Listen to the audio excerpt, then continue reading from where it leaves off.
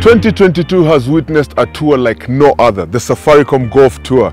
Launched end of February right here at Golf Park, the tour has traveled all across the country, a total of 14 tournaments, and all that culminates in the grand finale this weekend on the 6th of August at the prestigious Vipingo. The aim was to try and demystify the game, spread the game across all the divide amongst the juniors, the youth. They've had several golf clinics of those interested in picking up the game. Now, what to expect from the tour is a culmination of all the winners from all the 14 tournaments. So what you can expect is the best of the best from all the 14 tournaments to be battling it out for the grand prize at Vipingo.